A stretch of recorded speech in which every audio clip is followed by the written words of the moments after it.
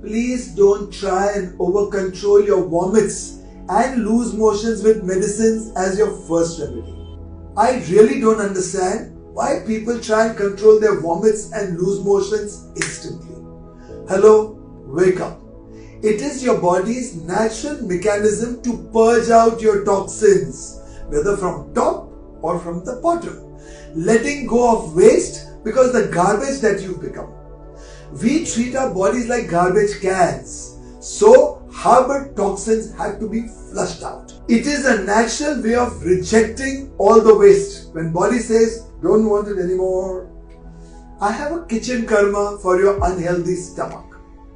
Take some lemon, take some honey or jaggery, little bit of rock salt, some jeera, crushed mint leaves and maybe some coriander leaves.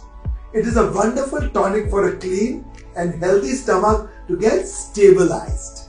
It gives you immunity, high vitality and absolute stability.